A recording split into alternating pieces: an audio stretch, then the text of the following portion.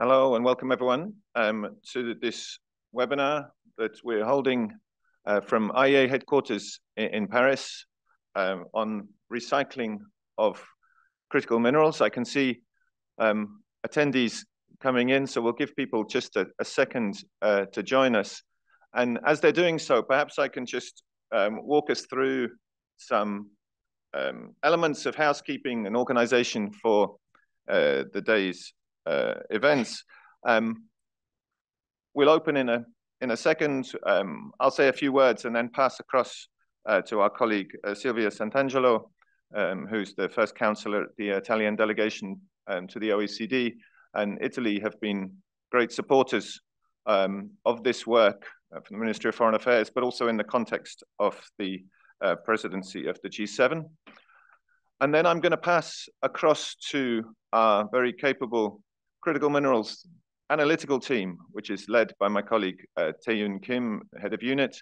And Tae-Yoon, together with some members of the team, are going to then walk us through some of the findings from this new analysis that was released on Monday. And in case you're not aware, this report, like I think all IEA analytical outputs, is free to download from the IEA website. So please, if you haven't done so already, take the opportunity to download it from the website. That presentation is going to last for about 20 minutes, and then we'll have the opportunity to take a few questions from participants. Please put questions in at any time on the chat function of Zoom, and we will then put as many questions as we can to our esteemed presenters before we go across to a wonderful panel discussion. I won't introduce the panelists because I think Tae-Yoon will moderate that section and he will introduce them himself. But there would also be a discussion, a possibility during that part of the webinar to ask questions. So please, as and when things occur to you, feel free to put things on chat, and we will get through as many of those questions as we can, both on the presentation but also with our panelists.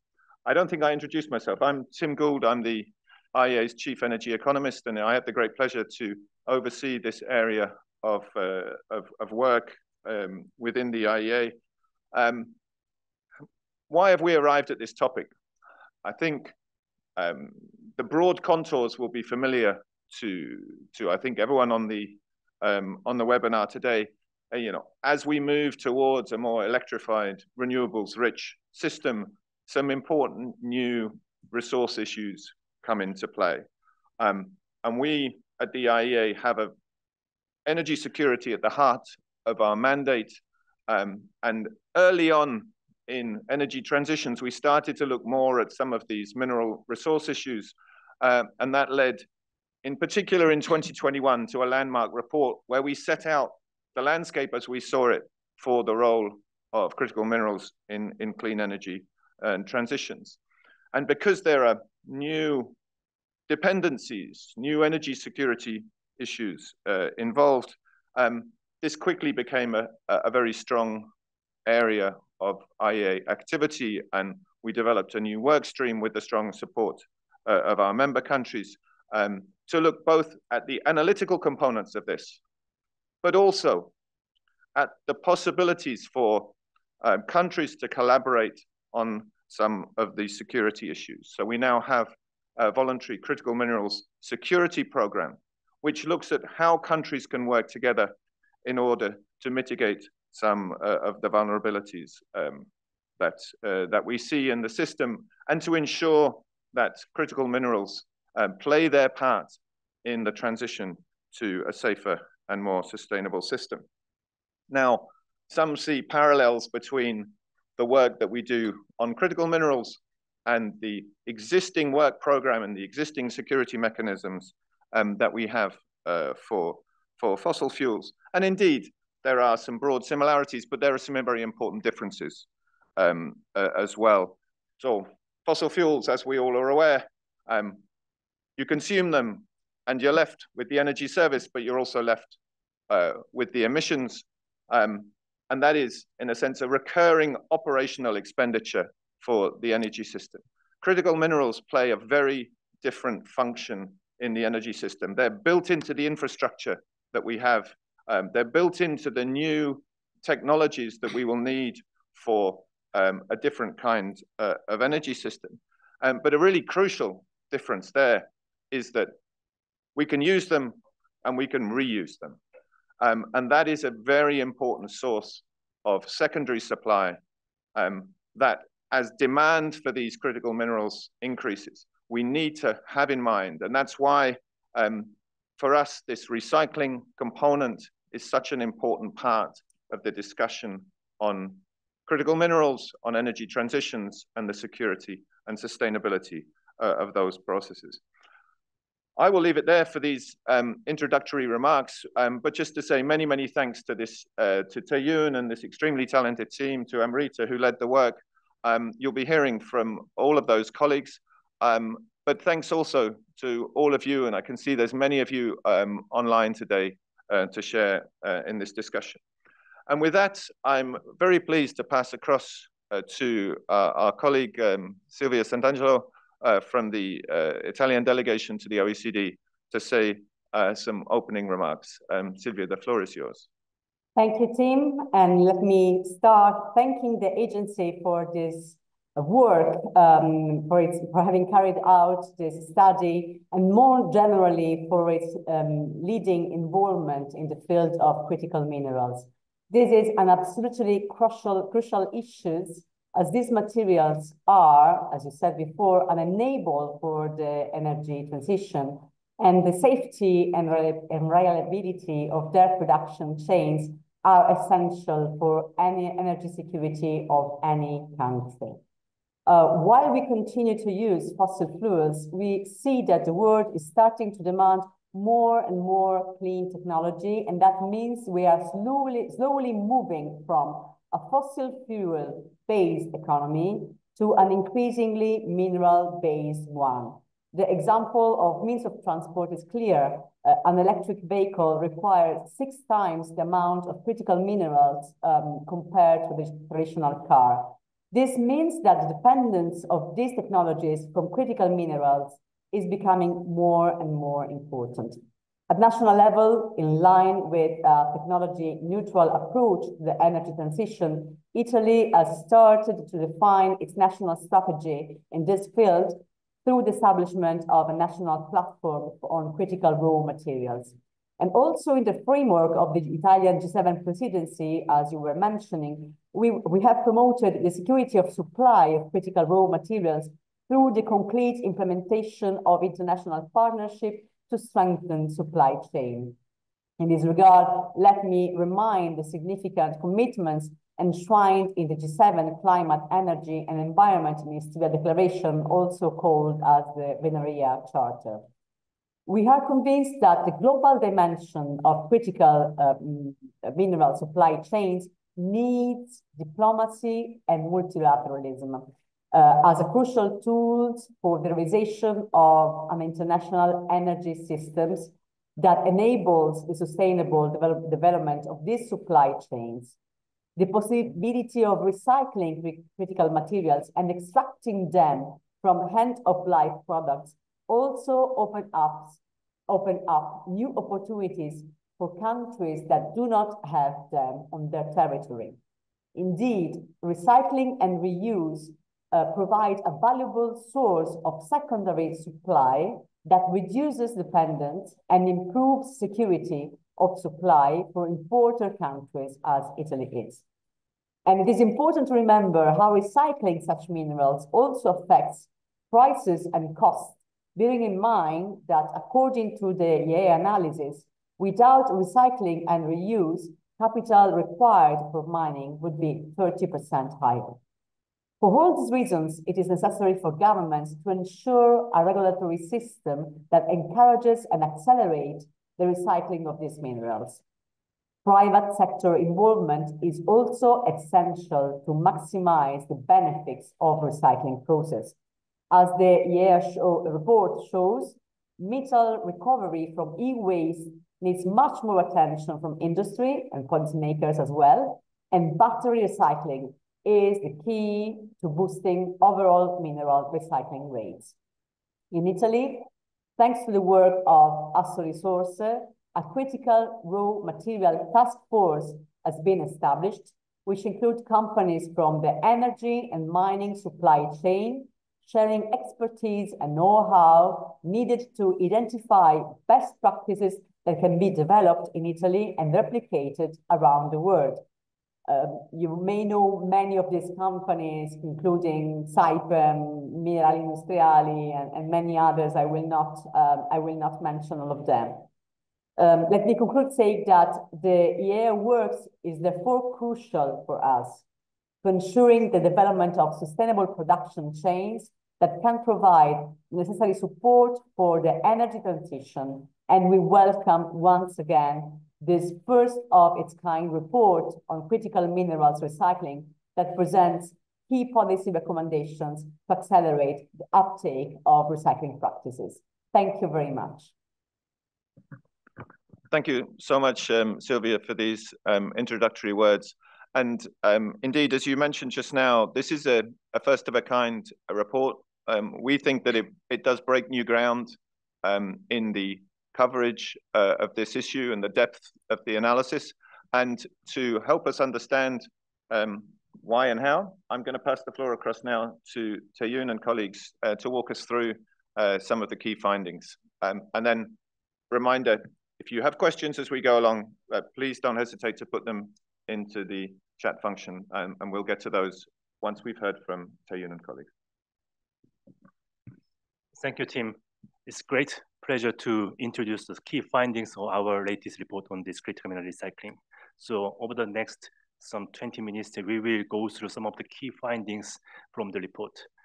But at the IEA, we have been continuing to strengthen our analytical effort to monitor the market situation and making some projections for future demand and supply to understand where the industry is standing today and also where it is heading in terms of supply demand balances, also the level of the production concentrations.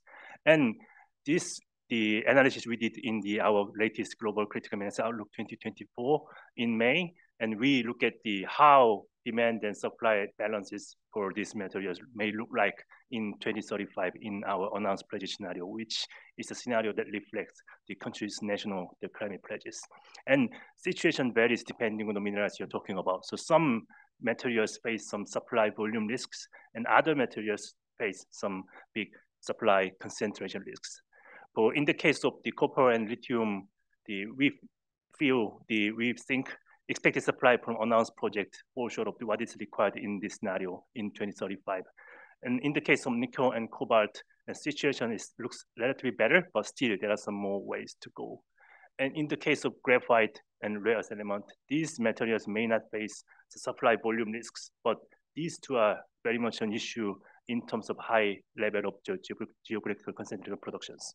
So some materials face supply volume risk and some materials face supply chain concentration risks. But when it comes to there are some gaps in the supply, the demand balances, and these can be potentially closed by scaling investment in new mines, new refineries, and new smelters, which is absolutely essential. But we also think there are some ample scope for demand side actions through technology innovation and behavioral changes, and most importantly, recycling. So this is the motivation for us to look at this topic in depth in this special report of to what extent recycling can play a role in addressing these critical mineral challenges, and what kind of policy actions can stimulate and help scale up these recycling volumes.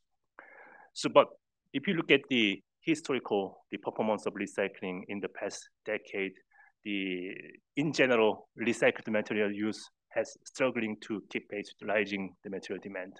In the case of copper, the share of recycling in total demand was declined from 37% to almost 33% in recent years.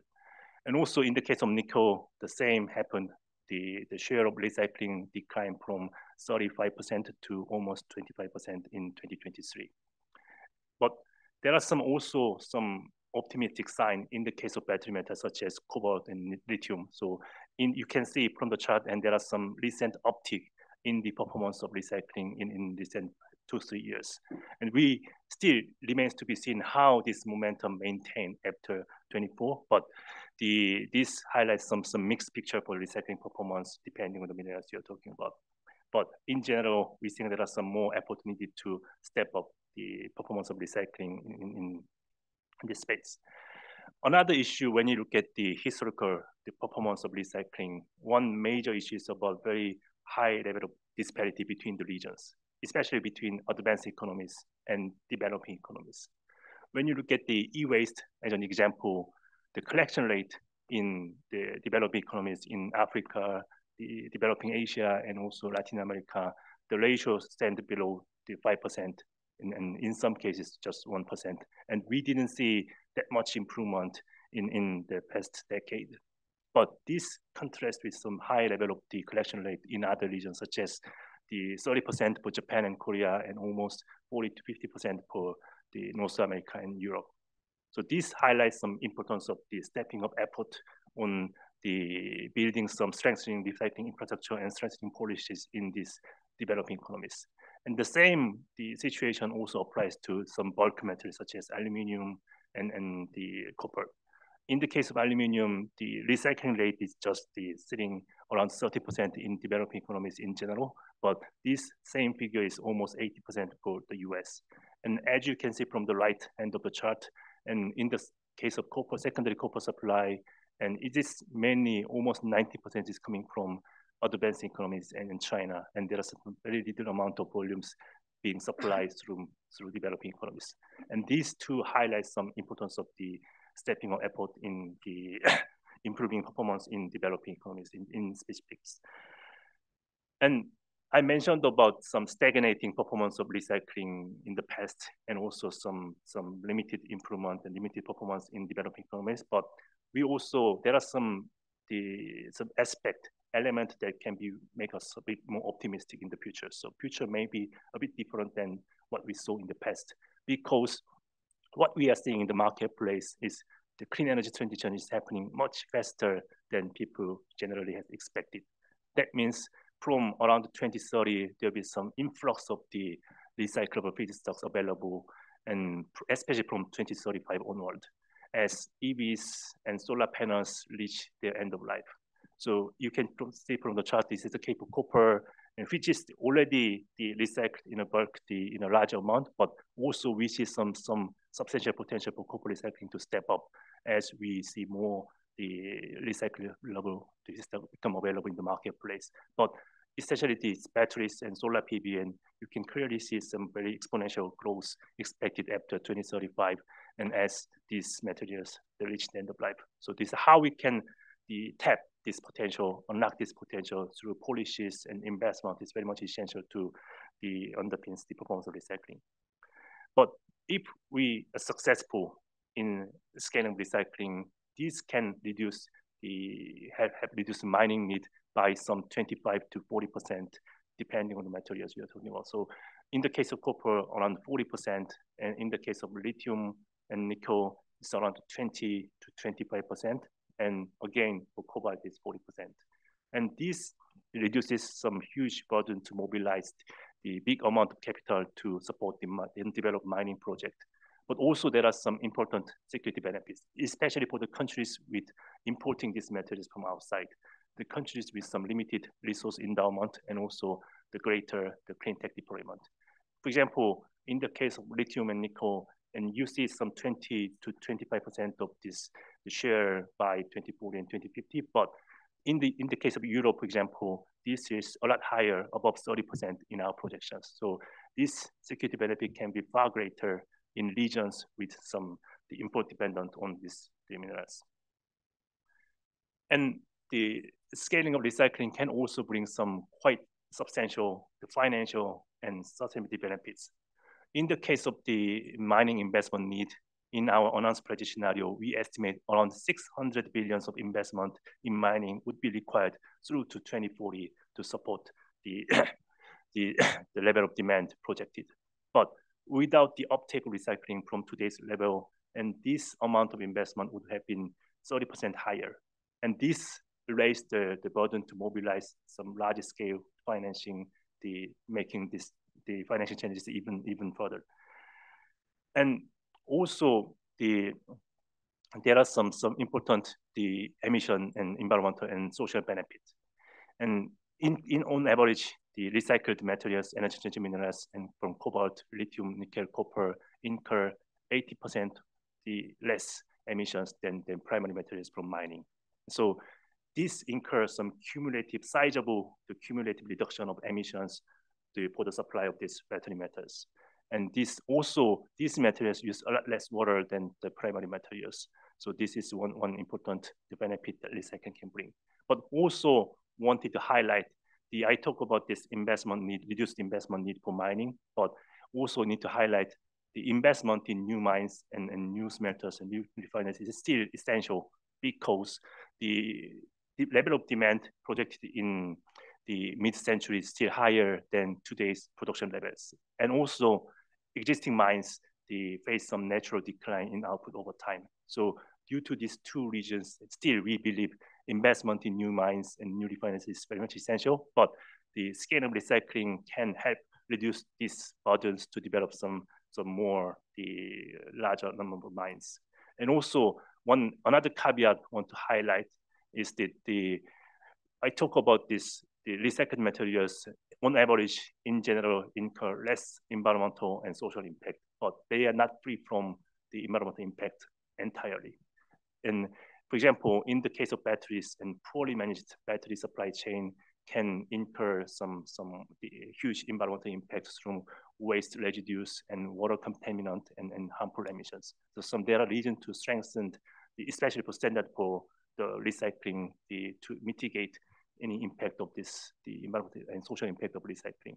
So there are many standards emerging in the marketplace for mining and some cases refining processing, but we believe there are some more scope to further strengthen effort to strengthen and improve the existing standard for the recycling specifically. And in enabling all this and there's many tasks to be done, but the battery recycling, one of the key factors in enabling all these performance improvements. So I will hand over to Siobhan to go through some of the key findings of the battery recycling. Yeah, so the good news is that battery recycling, both pre-treatment and material recovery, is expanding rapidly. In 2023, both saw an almost 50% year-on-year growth, and announced projects indicate some 5-fold increase by 2030. However, currently, pre-treatment and material recovery capacity is dominated by China, with over 80% of global capacity for both. Europe and North America collectively hold only 10% of current pre-treatment capacity and just 4% of material recovery capacity. Analysis of the project pipeline indicates that China is on track to retain over 3/4 of global pre-treatment and material recovery capacity by 2030. This means that despite domestic pre-treatment capacity being developed in the United States, Europe, and elsewhere, much of the black mass produced from end-of-life batteries will still need to be exported for battery-grade material recovery, thus reducing the supply security benefits of recycling. While diversification has been a key focus in mineral mining and refining, it is equally critical in the minerals recycling sector. Today, battery recycling capacity is outpacing available feedstock, although the picture varies by region.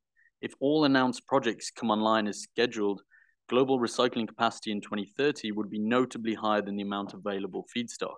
However, the picture changes rapidly after 2030 as EVs reach end of life at scale, and the feedstock availability increases sharply, surpassing announced capacity by 20% by 2040 globally, though there are major regional differences.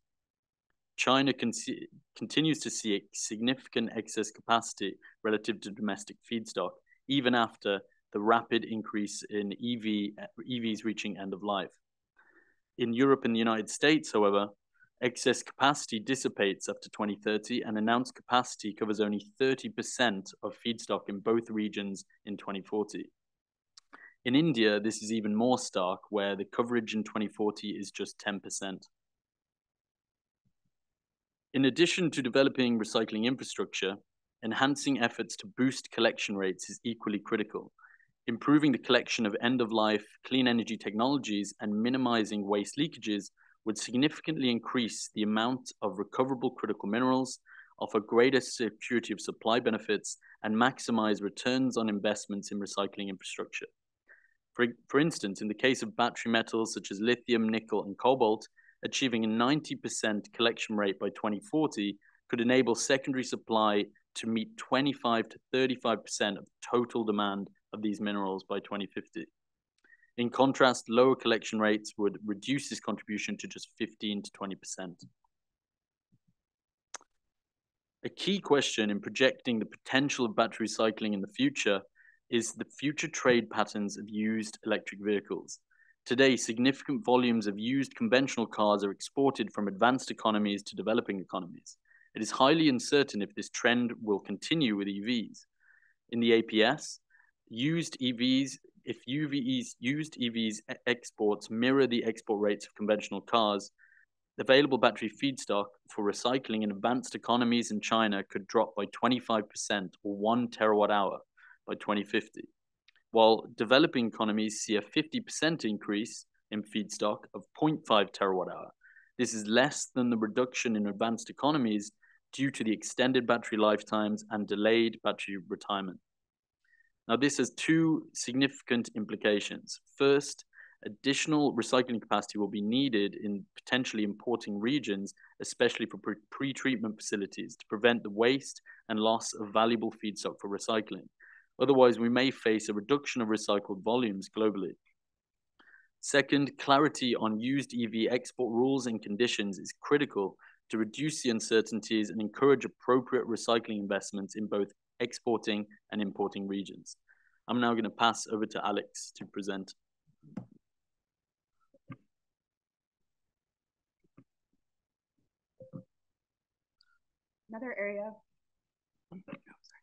Another area we'd like to highlight is the opportunity to extract value from mine waste to recover valuable resources.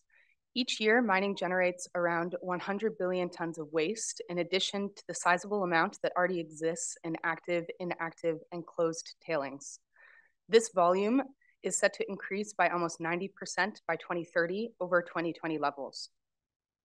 The reprocessing of mined waste or tailings can reduce waste generation and mitigate environmental impacts such as water contamination and soil pollution. For closed or abandoned sites, it also presents an opportunity for environmental remediation. Previously, the minerals that were left in mine waste were considered economically unviable to extract, but declining ore quality concerns and future supply concerns are making reprocessing more appealing. For instance, if we look at the case of Chile, one of the world's largest copper producers, there's a significant amount of copper contained in mine waste, which has higher grades than primary resources, which is set to increase if current trends continue. In 2005, the amount of contained copper with higher grade than primary sources was 1.6 million tons, which is now 2 million tons today and is set to rise further to 5.6 million tons by 2050. Realizing this potential will require comprehensive waste resource mapping, supporting R&D for new recovery technologies, providing economic incentives, and addressing legal liability barriers related to mine waste at abandoned sites. And I will now pass to my colleague, Amrita.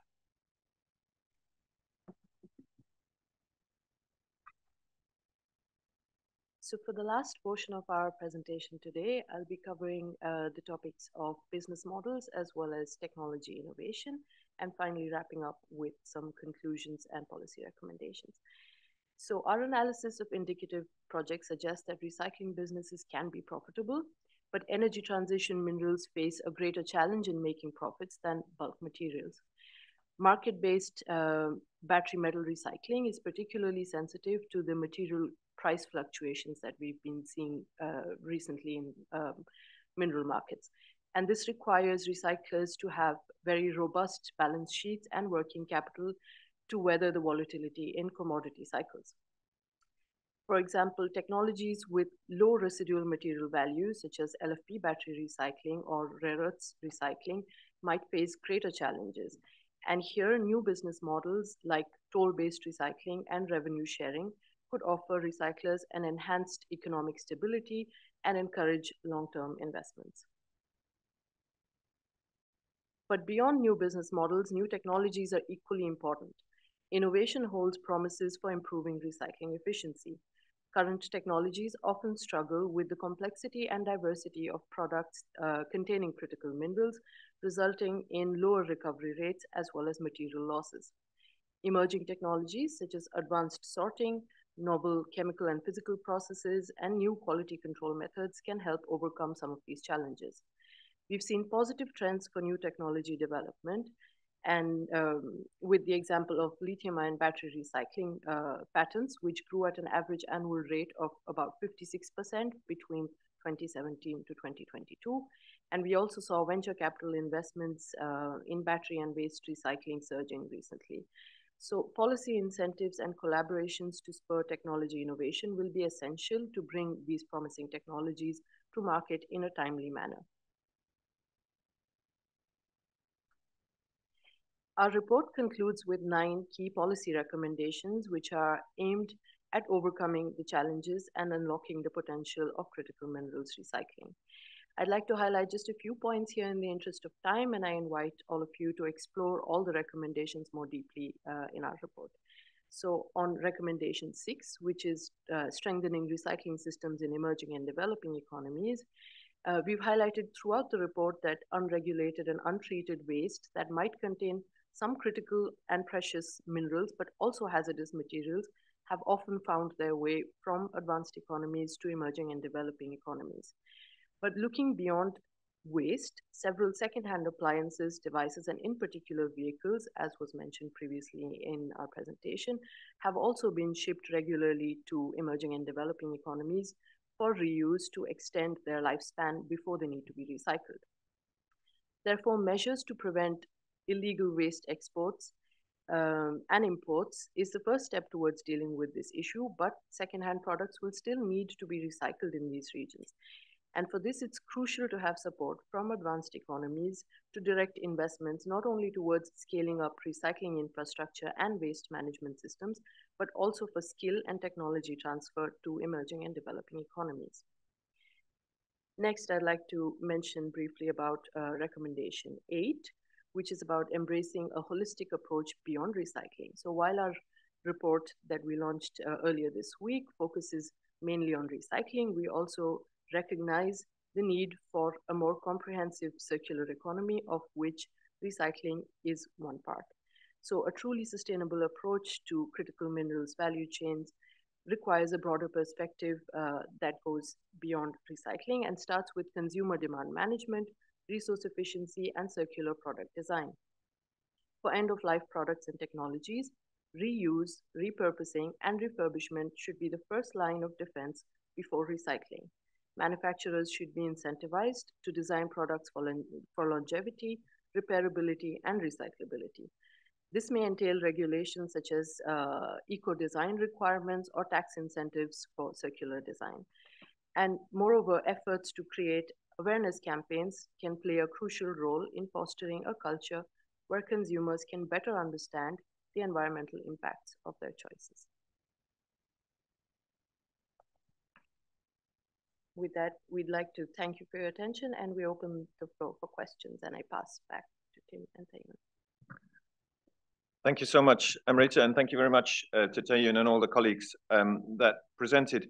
And thanks too to those that have already sent in questions. Please keep them coming in. We'll get through as many as we can before we start the panel. I think we have around 10 minutes. And the first one is a definitional question which came in from Gurugam Singh.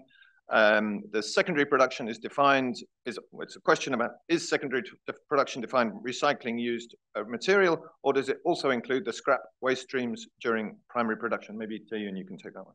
Yep. So when we define the secondary supply, and we both include the recycled materials from end of life, the equipment, but also include the material recovery from manufacturing scraps. So this is particularly important for batteries. For example, in the coming several years, and there's some lack of end of life, the battery feedstocks available, but there's a large amount of sizable amount of manufacturing scrap is being available from the battery manufacturing plant. So this at least in the short term until 2030, and this will be some important source of secondary supply, in our view. So that is one of the reasons we included this manufacturing scrap in our definitions. But also, this is the same for rare earth elements. So in the permanent magnets, and we include both the end of life, the rare earth recovery from permanent magnet, but also we include some volumes recovered from the manufacturing losses from these permanent magnet manufacturing processes. Thanks very much, Taeyoon. Plenty of questions coming in, and we'll take the next one from Jinka Kale on similar to other critical minerals. Could you also talk about silicon? How will recycling silicon from solar panels help reduce emissions and meet solar manufacturing demand globally? Maybe Eric, would you like to take this one? Thanks a lot for this question. So we see a number of projects emerging to recycle solar PV. So this is good news. This is true in regions where solar PV recycling is actually incentivized, but it is also true in regions where this is not the case, suggesting that there's at least some business case market-driven to recycle solar PV. However, what we also noticed is that a number of those projects focus on recycling copper and silver, and not always the high-purity silicon they contain. So this is regrettable for two reasons. First of all, because high-purity silicon requires a lot of energy to produce, but also because it's characterized by a very high level of supply concentration. So there might be a bit of a gap between pure market incentives and then the environmental and strategic dimension of recycling there. One of the possible answers to that is to consider material-specific targets and transparency. Great, thanks very much, Eric. I'll take the next two questions together. There was a question from Juan Pablo Madonis on what role do you think circularity can realistically play in the current ongoing race for critical minerals? And then there was another one from Kevin Brigden. A number of recent reports have highlighted the substantial potential for reducing demand, such as a shift in transport away from EV car use to public transport. Did the study consider this, and how can it alter the fraction of demand that can be met by recycling? And I think perhaps Taeyoon and Amrita might combine to provide some answers to that one. Yep. So I think in terms of the contribution of recycling in addressing these critical mineral challenges, and we need to look at the both short-term and some medium to longer-term pictures. In the short term, their contribution might be a bit limited because there's some not much amount of end-of-life feedstock available for battery metals, although some cases like copper and this already large amount of recycling available in the marketplace. But in the medium to longer term, we believe some recycling can make some very sizable contribution in reducing the development need for new mines and new smelters, and also can help to diversify our supply sources. So this, in our estimation, as I presented in the slide, and we by 2040 in our APS scenario, recycling can reduce the material, the mining need by some 25 to 40%. The ratio varies depending on the minerals you're talking about, but this is a scale we are projecting in the longer term.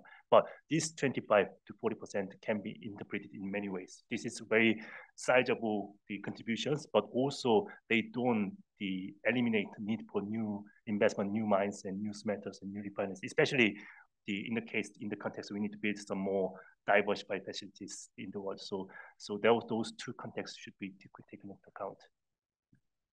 Thanks very much, Amrita.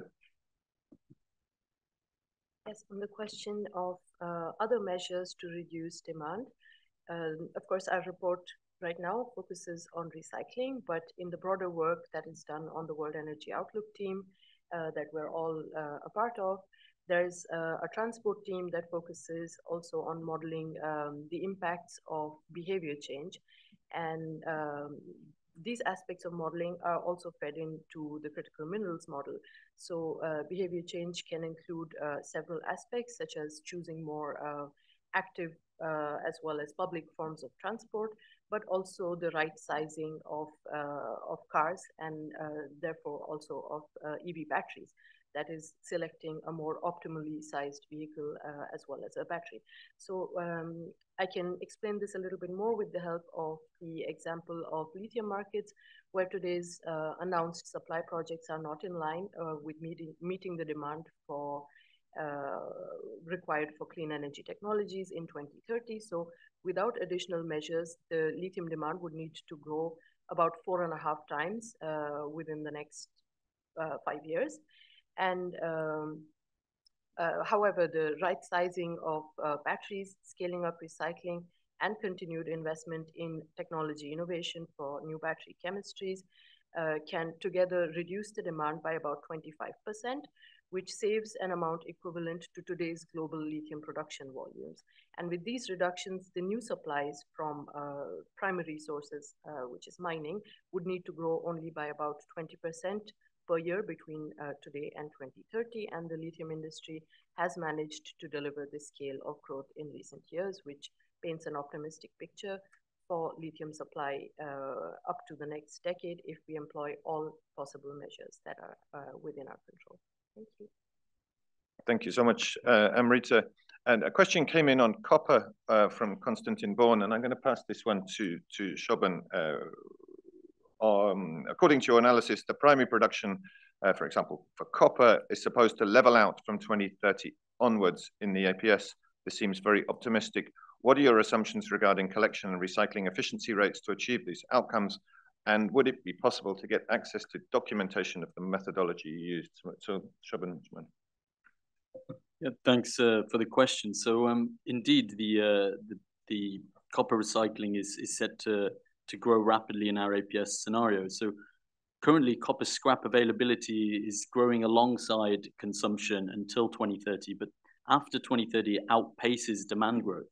So, in the APS, scrap volumes before collection and processing losses increase from 16 million tons today to 19 million tons by 2030 and almost 30 million tons by 2050, which is equivalent to 70% of projected demand.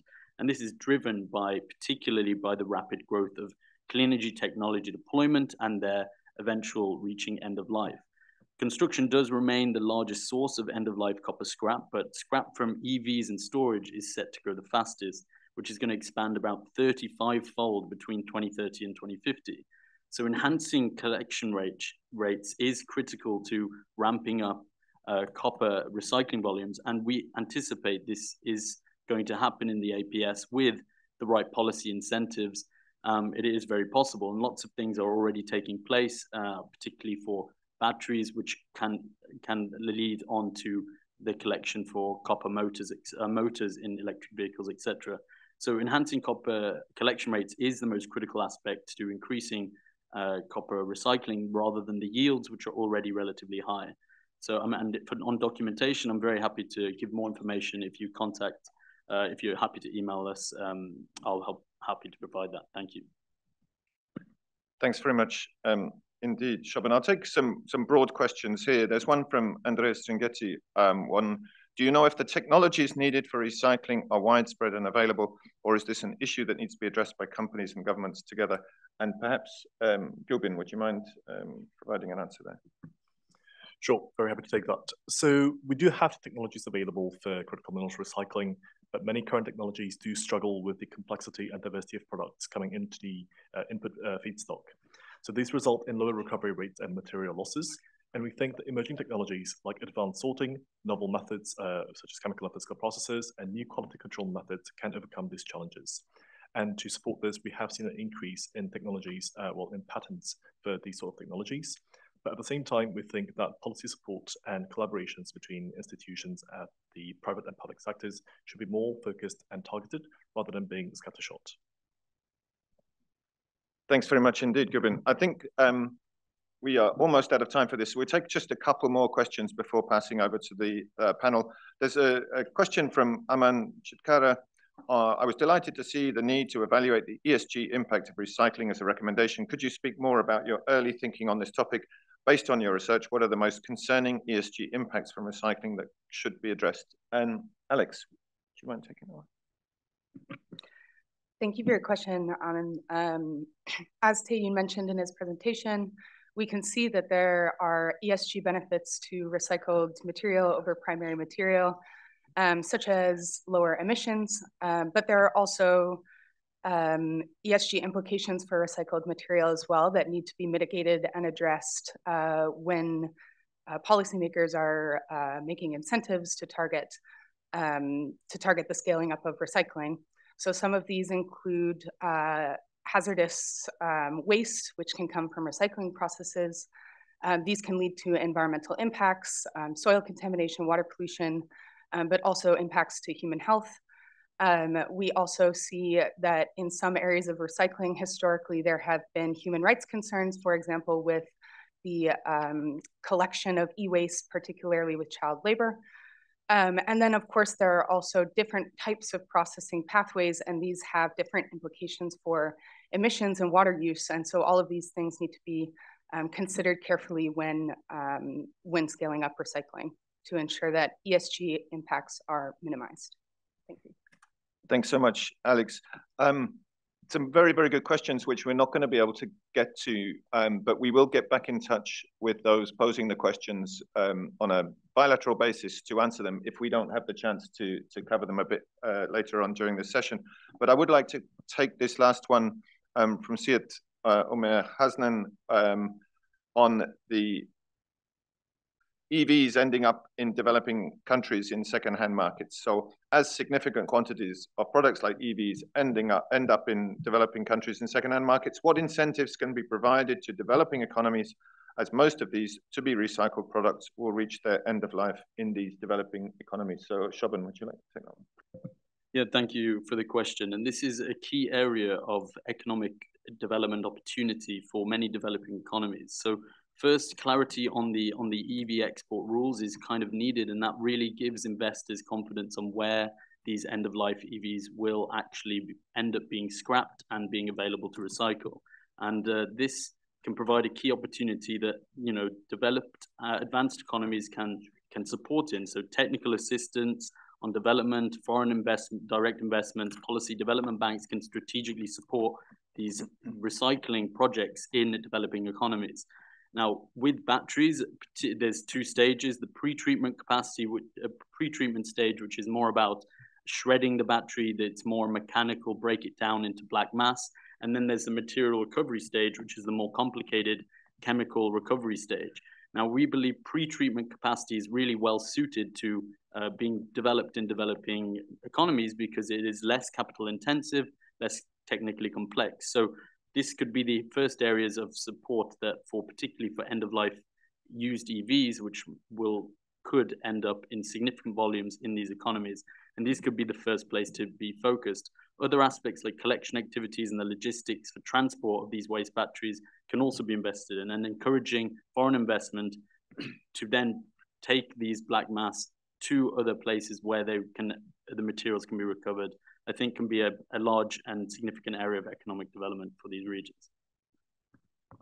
That's great. Thanks a lot, Shobhan. I think we'll leave this session there. There's a lot of very, very good points appearing on the chat function. What I propose is that colleagues will now reply in the chat function to those questions where we haven't had the chance already to answer them.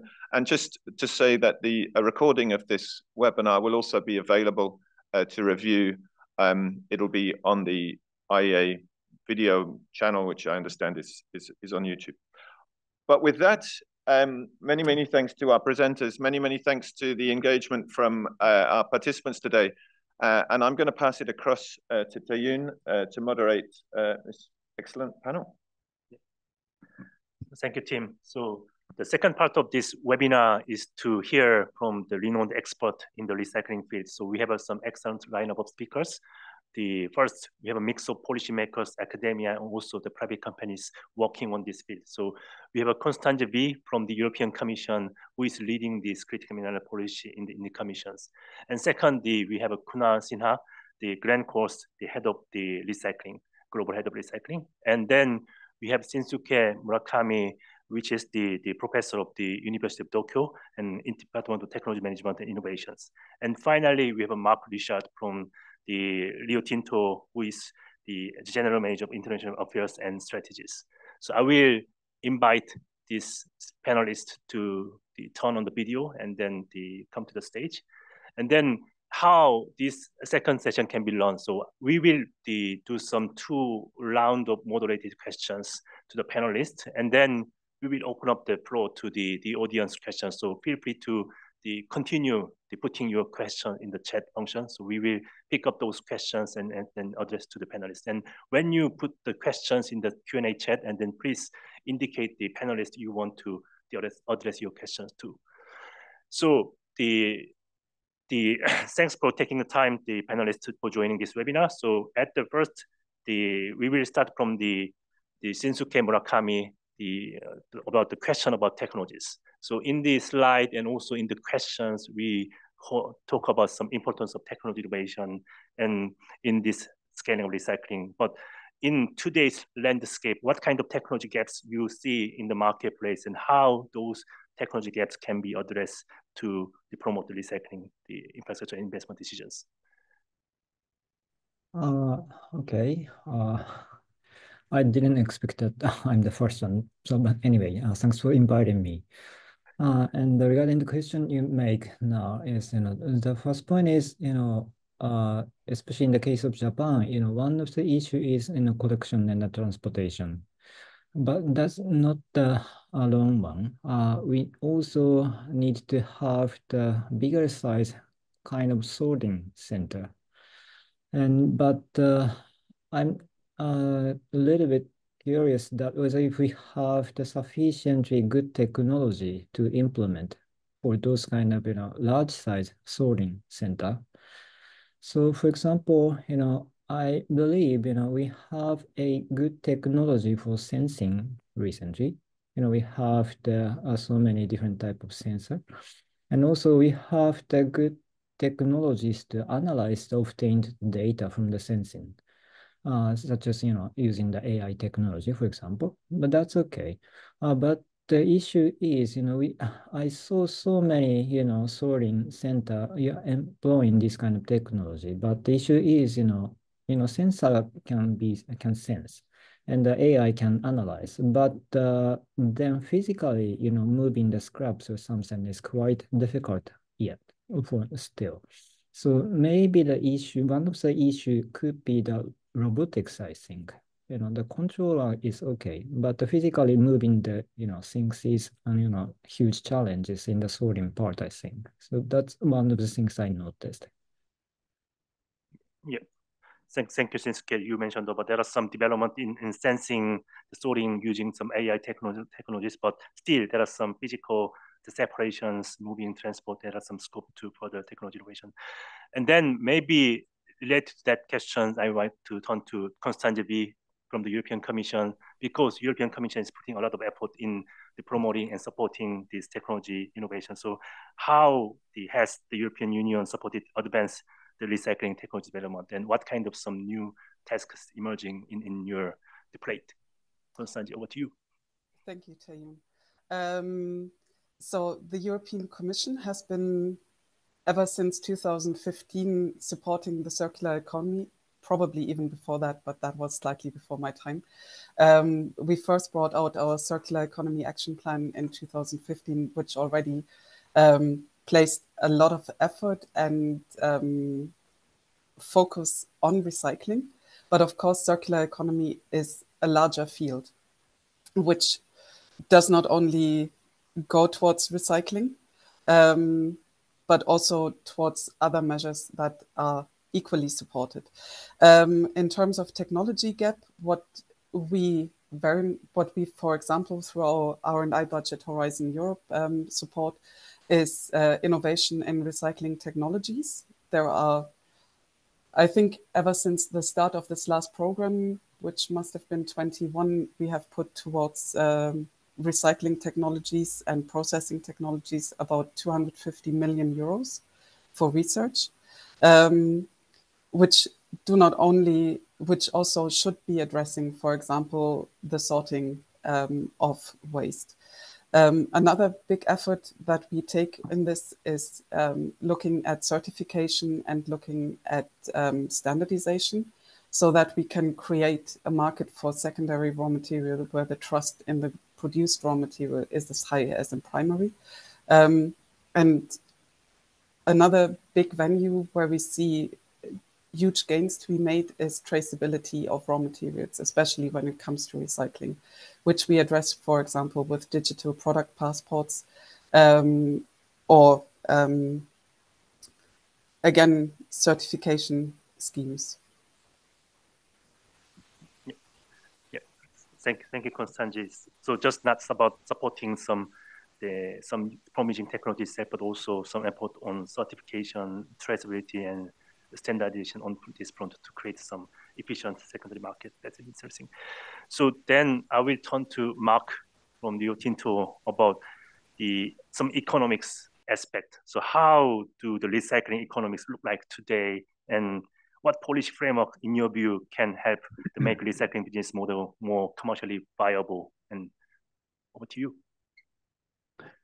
Thanks, Tae-Yoon, and congratulations to the IEA for another great report in moving things forward in the critical mineral space. Let me start with saying that Rio Tinto is a big supporter of the role of recycling in supplying different energy transition minerals and materials. We recently acquired a 50% JV interest in the Metalco business, which has 6 different recycling facilities in the US and Canada, and the capacity to produce about 900,000 tons of recycled aluminium each year. We were already a global leader in aluminium with a large-scale vertically integrated business, from bauxite mines to alumina refineries to smelters producing aluminium that's certified as responsible. But with this recycling interest, we can now provide a broader range of high quality and low carbon aluminium products, including products for which secondary aluminium is preferred. So this reflects how the recycling of different minerals and materials can differ one to another, whereas primary and recycled copper may be largely substitutable. Primary and recycled aluminium can be subject to different products and markets. In terms of economics and policy, as the report highlights, one of the biggest issues continues to be achieving scale and efficiency in the collection and separation and processing of relevant minerals in what is generally a relatively low margin business. This is also happening in an environment of greater consumption of minerals and materials. So recycling rates today of minerals and materials that were mined decades ago needs to increase exponentially just to maintain, let alone increase, the percentage of scrap material in new product that's being consumed today. So recycling is an important component in the supply of new materials. It will require support to better establish itself and grow. And we need to be realistic about its contribution to current demand in a world that is using more and more materials. You've already touched on different policy responses, but just a couple that come to mind. Export controls on scrap to try and generate scale. Limits on dumping of cheap primary product, given there's a relationship between the price of primary and secondary materials. Grants and taxes to facilitate better recycling infrastructure and systems and behaviors. And finally, there's the potential to introduce zero to landfill regulation to again try and facilitate or encourage that better infrastructure systems and behaviors. But I'll leave it there. Yep. Thank you, Mark. There are some important keywords in your answers about this importance of scale and efficiency in supporting this relatively low margin business, but also importance of grant incentives in addition to some regulations to prevent the waste from ending up in landfills. And I think maybe turn the same question to Kunal as well. So from the private company's point of view, what kind of challenges you face in terms of the recycling economics, and what kind of signals from policymakers can help boost industry and investment confidence in the ramp of recycling? Kunal, over to you. Okay. Thanks, Tae-Yoon. Congrats on the report. I think it's fairly comprehensive and well researched. Look, I think from a Glencore perspective, we've been recycling various end of life or post-consumer, post-manufacturing feedstocks for almost close to 80, 90 years now. Copper for that period of time, e-waste for almost 50 years, batteries for more than 20 years. So I think with that experience, I mean, the first thing I would say is I believe, you know, if you look back at our experience, recycling is a highly profitable business. I think it takes, it's not an easy business, but I think if it's done well, it's highly profitable. In fact, in some parts of some of the metals, on a unit economics basis, the recycling part of the business actually makes more money than the primary part of the business. And I think it's how you structure these business models and sort of they evolved over time. I do see that if you look at battery metals, it looks like that's called out in the report that maybe the economics is not as is still being challenged a little bit versus, let's say, copper. But I think it's a question of maturity of markets and finding the right business models and addressing the right sort of risks in that model. So if we compare our businesses with each other, I think broadly we see all recycling businesses are quite similar. And the drivers of margin and profitability is also very similar. It's just managing the risks like price risks, which is hedging, counterparty risk, payments, like just the same simple hygiene of commodity trading applies to recycling. And as long as you can bring it to that, we find recycling to be a highly profitable business. In terms of policy measures, signals, I think it's very interesting. I think one difference, which I think the report very rightly calls out in one of the sections, is if you see, like, there are regions of the world that are well endowed in terms of natural resources, and then there are regions of the world that, let's say, don't have those natural resources but have a lot of recycling stock. And it just so happens that that's a lot in the West, where in Europe or North America, there are certain critical minerals where either we don't have enough or we're not mining fast enough. But that's where a lot of your consumer products, cars, EVs, electronics, solar panels, the installed stock is. And so I think what's interesting is to understand from a policy perspective, if you look at recycling, things like faster, easier permitting of recycling facilities, something that was addressed in the CRMA regulation by the European Commission. There's certainly benefits from accessing cheaper financing, which of course in the US, IRA provided some of that. But beyond that, I also believe we should look at regulations around or supportive regulations around upstream collection and aggregation of this feedstock. Europe has a lot of success in this in terms of the V directive that was implemented about 15 years ago and has been a huge success in terms of e-waste collection rate. Something similar needs to happen for batteries, so there's battery directive. But the same thinking needs to apply to, let's say, US, Canada. And then the last thing I would say is, at the moment, the supply chain for recycling these post-consumer, post-manufacturing resource streams is fairly global. I know that there's a huge push to localize it, and we are supportive, and I'm sure it will happen, but it can't happen overnight. So this very global supply chain requires trans-border movement of these materials. So that, I think, is a huge policy topic, because there are the frameworks like Basel Convention, other frameworks that are there for the right reason, but they were developed 50 years ago when I don't think circular economy was top of mind.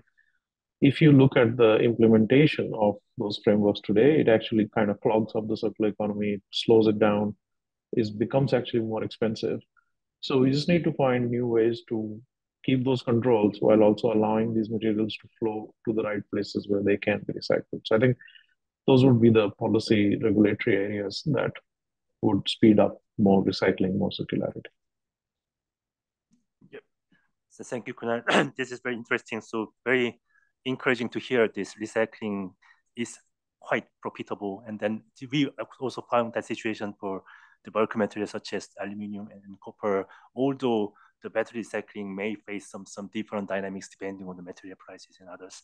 But also some important keyword about this important permitting and cheap financing, also regulation about upstream collection, more clarity about these rules about this cross-border waste trade, and the need to make it more kind of streamlined and more efficient to not to hamper the development of the market.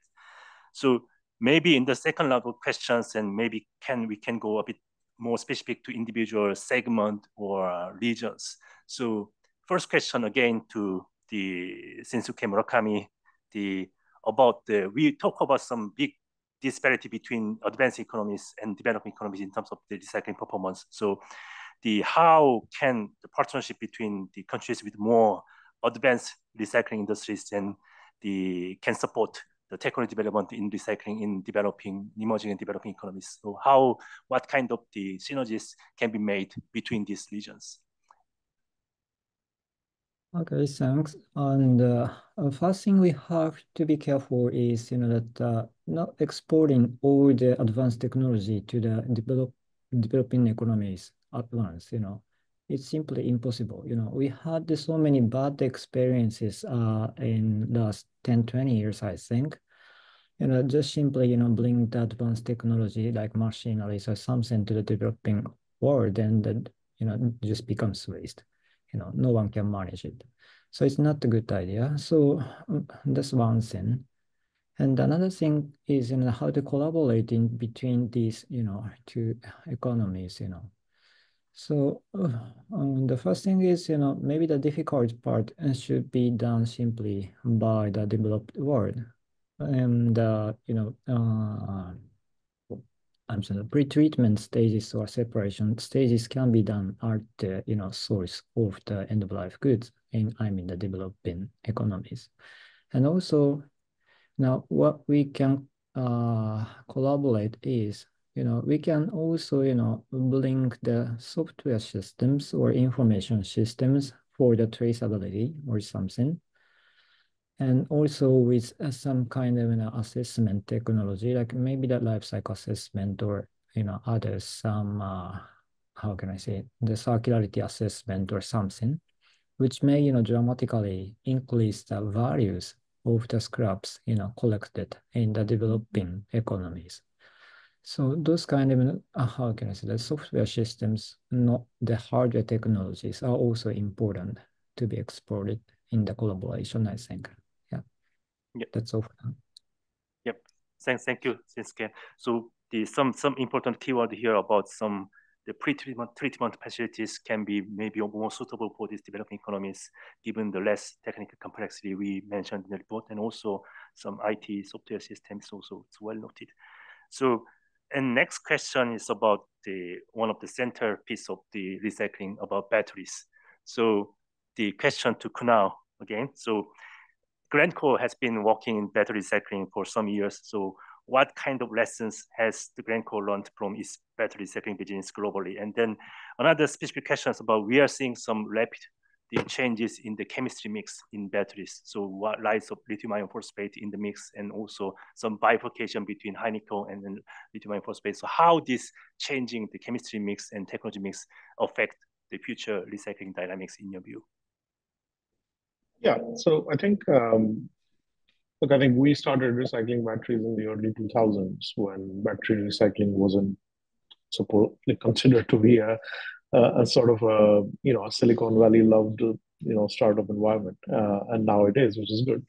So we've seen a lot of changes, and there's lessons from those changes. I think the most important one, which is not specific to batteries, it applies actually in our case. We've noticed it applies to all forms of recycling.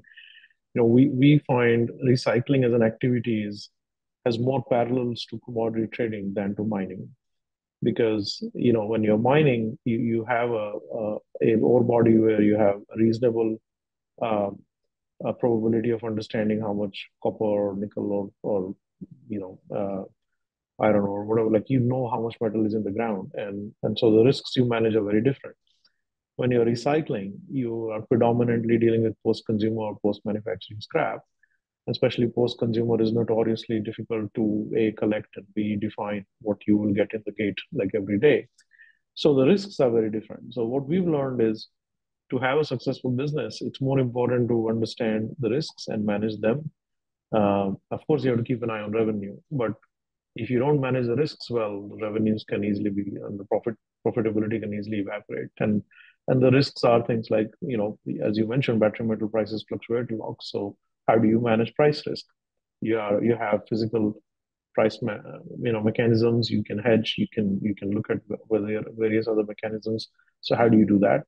Counterparty risks. Recycling as an activity still today is made up of mostly in the upstream side of this business, a lot of small players, other than if you're just manufacturing gigafactory scrap, which is different.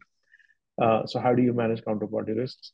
And then also, I think, specific to battery metals, the technology has had to evolve, and it's still evolving. So things like 10 years ago, people were not focused on lithium recovery, or lithium didn't factor into the profitability of recycling.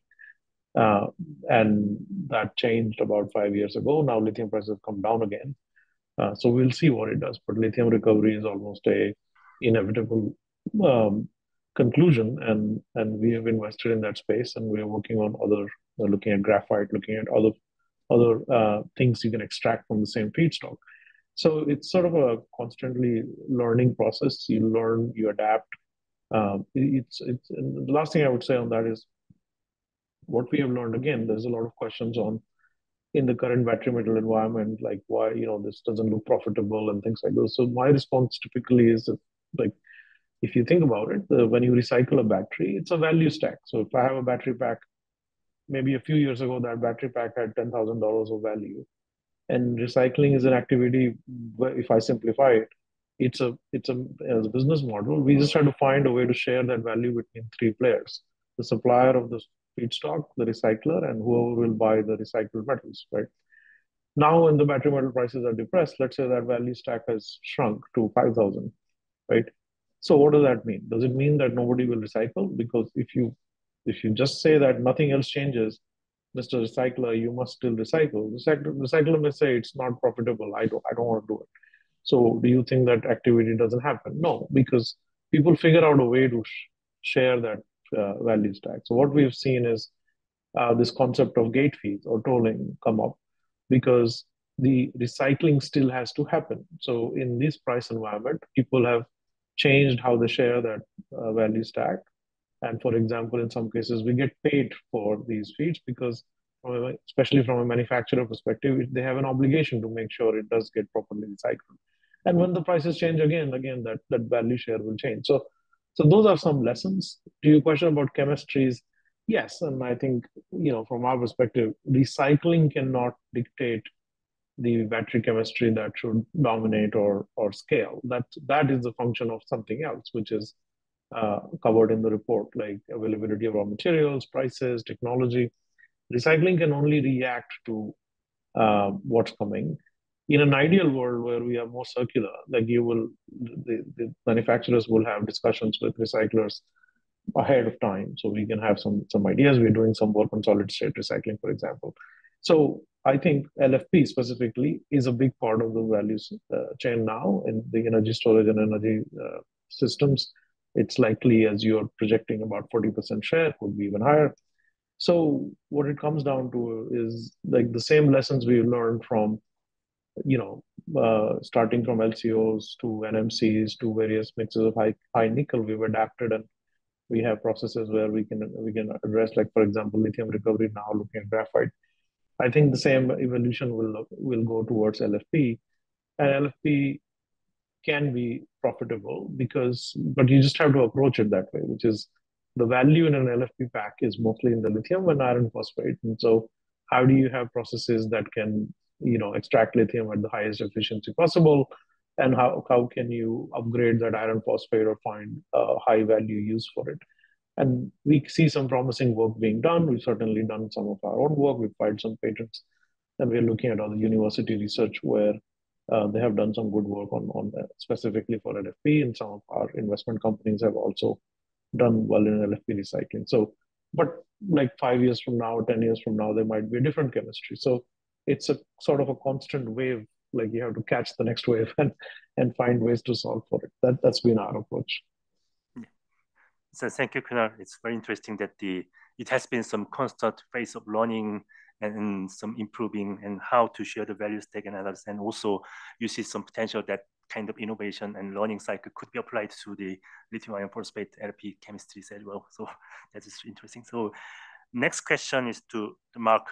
And because the Rio Tinto is one of the frontier companies in some trying to extract the value from mine waste and tailings. So it's a lot of interest about these topics. So what kind of challenges you feel when doing this effort, and how policymakers can help to encourage this development of this extracting value from this mine waste and tailings and from the closed site or abandoned site. And also question from the audience is about some Rio Tinto's work on reworking on tailings. And so could you explain a bit more about Rio Tinto's activities and some challenges and opportunities you face? Sure, thanks, Tae-Yoon. So I think there's two issues here. There's full value mining and processing, and secondly, there's remining at previously closed sites. So for full value mining and processing, there's a real opportunity to use existing ores, waste streams, and processing infrastructure to extract as many minerals as possible. So for example, once permits have been obtained for an existing site, it's usually easier to do other similar activities on the same site without going through new permitting processes. Once processing infrastructure has been built, the marginal cost of adding new circuits to extract other minerals can be relatively small. Once ores have been extracted and crushed and put into a soluble form, including as a waste stream, it's relatively inexpensive from an OpEx perspective to extract additional minerals. And then finally, extracting more from these existing sites and activities means, the industry needs to open less new mines and produce less new waste, which helps with the social license for the industry as a whole. In this space, or there was a question around what's Rio Tinto doing in this space. We've got some great examples where we're producing a high quality scandium oxide from waste streams from our titanium dioxide production in Quebec, where we're now capable of supplying about 20% of the global scandium market. Another example is we co-produce tellurium from waste streams at our Kennecott copper mine in the US. So both of these were additional circuits put onto existing processes after the event. So I think sort of one of the learnings was that had we had the mindset or the interest in producing these other minerals and metals when we first developed this infrastructure and the systems, then we might have been able to do in a more efficient way. So there's going forward, I think having a different mindset at the start of or when upfront work in design and construction is being doing can make this a lot easier. Policymakers can also encourage this sort of activity at the outset of new mines or during that design phase or permitting phase to be interested in whether or not there are other minerals that can be produced and ask questions of developers, and also promote good practices in this space, which will sort of encourage more of this activity and support the license to operate for those undertaking these positive activities. For remining at previously closed sites, it can be interesting to look at a possible life cycle of a mine. So for large resources, you usually get larger companies involved with the early mining. They often require higher returns in order to warrant their participation and their large investments. When mining becomes marginal for those companies, the resource may transfer to a smaller company, which brings potentially smaller investments and acceptance of smaller returns. And this can continue until you might ultimately get an NGO involved who is prepared to accept some of its return in the form of social returns. So it's an example to show that not all waste is equal. and that different types of players can be involved in the mining and remining of a resource over time. From a policy perspective, it's really great if policymakers can help map potential sources of waste and minerals. An example of that's the Australian Atlas of Mine Waste. And they can also consider legislation such as the Good Samaritan legislation in parts of the US that facilitates the remining or repurposing by exempting new players from legacy liabilities. So that can help facilitate access to resources by appropriate players, but obviously bearing in mind there's a balancing of different objectives that's needed here. One example in terms of Rio Tinto, one example to look at is we are in a joint venture with an NGO called Resolve. The joint venture is called Regeneration. And that's a partnership where we are working with them to look at opportunities to extract critical minerals from closed mine sites, whereby the value of some of the critical minerals to be extracted would help support in the cost of rehabilitating these historic mine sites. But I'll leave it there.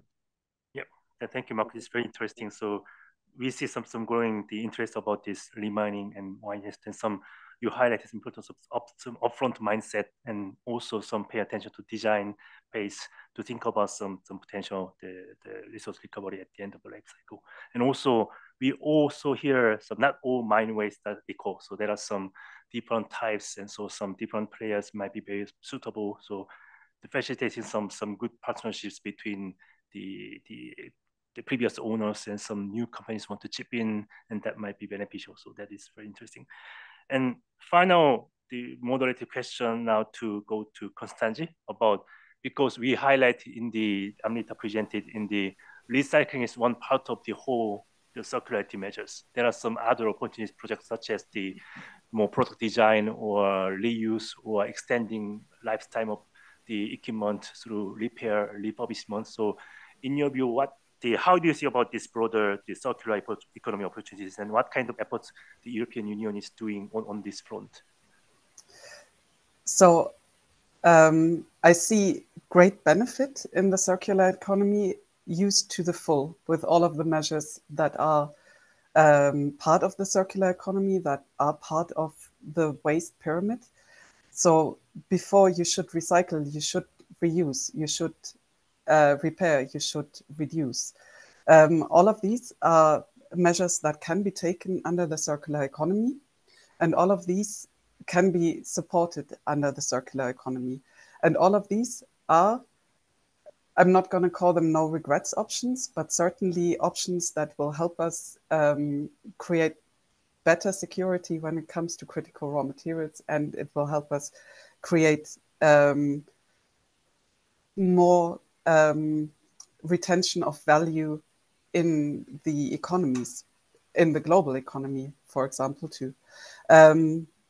So when it comes to European policy on the circular economy, it is one of the priorities of the new incoming European Commission. And it has been a focal point, as I already mentioned, for quite some time. Measures that we use to support the circular economy are, for example, our Eco-Design Directive, recently renamed to Eco-Design for Sustainable Products Regulation, which came into force this summer. Which also entails measures on durability of products, so you can use them longer, on repairability of products. So you have, this is a different directive, but it also came to force into this year. You have a right to get a product repaired for an acceptable or decent price, less than what a new one would be, which is, I think, a great thing, because the amount of products that I have thrown away because I couldn't get them repaired and it was cheaper to buy a new one is tremendous, considering that I am only one person and I'm quite diligent with my stuff. But if you kind of see that on a societal scale, that is a large amount of waste. This focuses initially more on high impact products like steel and aluminium. We see that there's need to increase the collection and recycling of this. But also what is part of this process is digital product passports and consumer information on what their products actually entail. Also information to recyclers so that they are able to recycle products in the right way and see what the value in this product actually is. We also, in the Critical Raw Materials Act, which has a chapter on recycling and sustainability and circular economy, but many of these things are already legislated in our waste legislation frameworks. But we, for example, foresee labeling requirements for permanent magnets because we foresee that a large amount of permanent magnets will become available with wind turbines and the uptake of EVs at the end of their life cycle. We need to be prepared for what is to come. Under the Critical Raw Materials Act, for example, we also ask member states to devise national schemes that increase the circularity in their economy, as well as looking at extractive waste and remediation and revalorization of the extractive waste that we actually have available in Europe. To mention, because it has been mentioned many times before, we have a relatively large waste framework legislation that also governs waste streams such as end-of-life vehicles, waste batteries, or electric and electronic products. And all of these help increasing the circularity, not just of the products, but also, well, not just of the waste, but also retaining the value of this waste. Or retaining the value of the materials that are now considered waste. And this would kind of be my last point to be made on this from a policy perspective. It is very opportune and apt to start reconsidering what is defined as waste and what is defined as resource, and to create legislation that supports this rethinking of matters. Thank you. So thank you, Costanza. It's very interesting and encouraging to hear a lot of this effort by the European Union on this front about eco-design and right to repair, and also very important point about this clear definition about the waste versus resources, in what conditions we can classify this as resources and in waste it can be waste, and that's an interesting point to mention. So now we will turn to some audience questions. We have some very little amount of time left, but I will take some 1-2 questions from the audience. So one question from Nicola to Kunal. So you mentioned about economics of recycling. So copper and others is quite profitable at this moment, but to what degree you see some differences between the regions? So in some regions it's become economical, but in other regions, and maybe it may not be the case. So do you shed light on the regional differences in terms of economics, and also to what extent the ESG, the regulations, and can impact these economics? And in relation to there's some discussion about some incentivizing recycling with some good performance. So how we can define some good recyclers with some high ESG performance in your view? So could you combine these questions?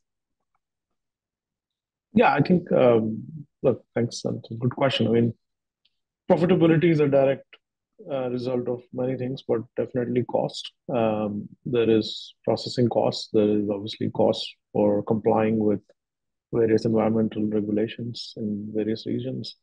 And those are hugely sort of varying across the world. Also, I think profitability sort of any activity is also a function of scale. So some parts of the world, I think, if you look at just the stock of batteries to be recycled is is quite huge in let's say countries like China. The scale is very high, and they have been doing it for a quite long time. So I think you can see the profitability there would be different for other parts of the world where that scaling is only currently happening. So you could certainly see that.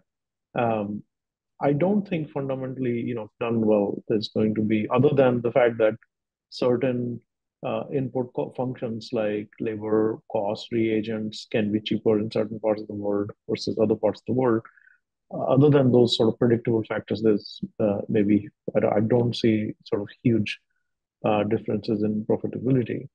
To your question about what makes a good recycler, I think as any business function, the most important attribute is through the cycle, it should be highly profitable business. So I think what makes a good recycler is somebody who can be highly profitable while also maintaining very high standards of environmental and labor compliance, but also be very flexible and innovative. And why that's important is what you get to recycle will keep changing. And it's not like even 10-year cycles, things change even every year. So, if you have a very rigid, business model and or a very rigid technical flow sheet, it's going to be hard to survive in recycling. So I think that's also very important attribute. And why I mentioned innovation is you have to always push yourself constantly to extract more from the same value stream that you're getting. So if you take the case of the battery industry, I think classic case, we were focused mostly on nickel cobalt. I think now lithium is well understood. Graphite is next. Questions are being asked about silicon from solar panel. We do a lot of solar panel recycling. Those questions are being asked. Copper and silver has been figured out in solar panels.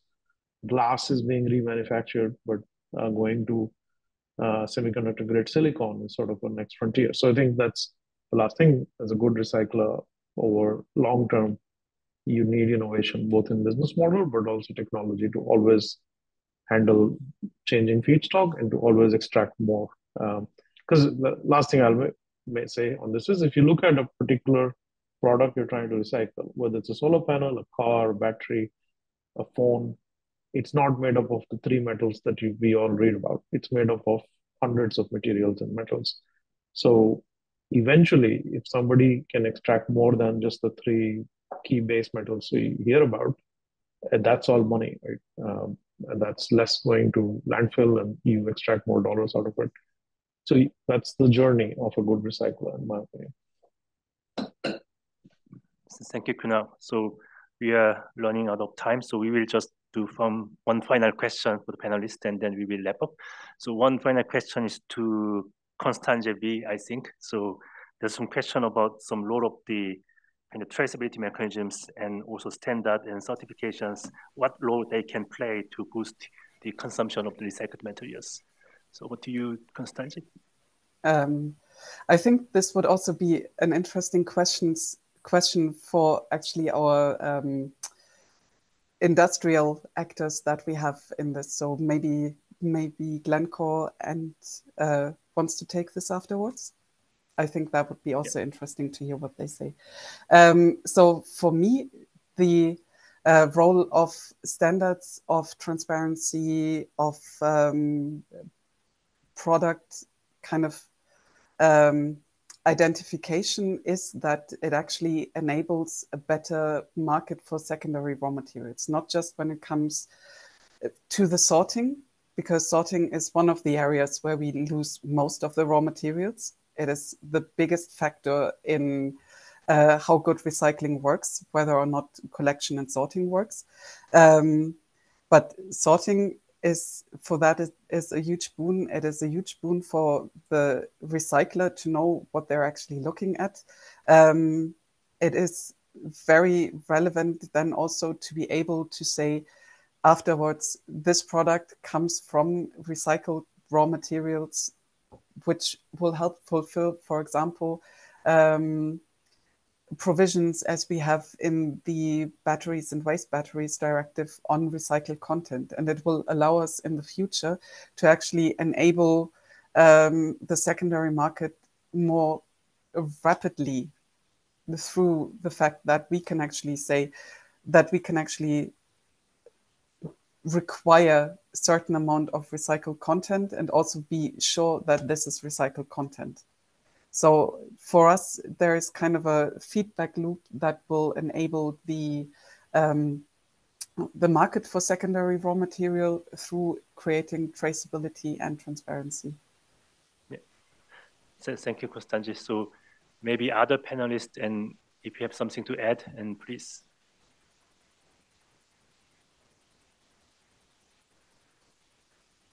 Maybe I'll just say I just support what Constance just said. I think, look, I mean, we can only respond to market forces and sort of regulatory forces as a sort of private sector. I always look at what has worked in other places and how you can learn. So if you look, again, I go back to, if you look at, especially Europe, if you look at e-waste, the WEEE directive has been a huge success in helping the private sector invest more in e-waste recycling, right? And if you think about it, the WEEE directive does not require recycled content. So it's not a sort of a circularity sort of focus. It's very linear. If you look at battery directive, it does take it a step forward and requires recycled content. So we can debate whether that is like on this side of the pond, when the US people are hesitant to regulate so much. Europe has sort of taken a lead in some of these ways. It is, in the end, hugely beneficial from a recycling industry perspective to have these standards, to have traceability, and to have some requirements for recycled content. And again, that's a policy decision different regions are making. All I'm saying is those policy decisions are usually supportive for investment cases and for scaling up recycling and circularity. Yep. Thank you, Kunal. So given the amount of time we left, and I will close this panel session at the moment. So thank you for taking the time to share your insight. That's very excellent. So thank you again. And then I will turn to Tim to close the session. Well, thank you very much, Tae-Yoon, and thanks very much for that excellent panel discussion. There's an awful lot for us to digest. There's been a very active discussion also in the chat function, which we'll try and wrap up as much as we can. But I did want just to say thanks very much to Tae-Yoon and the Critical Minerals analytical team here, but also to everyone who was able to join us today. There's plenty more to say on this topic, and we look forward to discussing it with you on future occasions. Many, many thanks.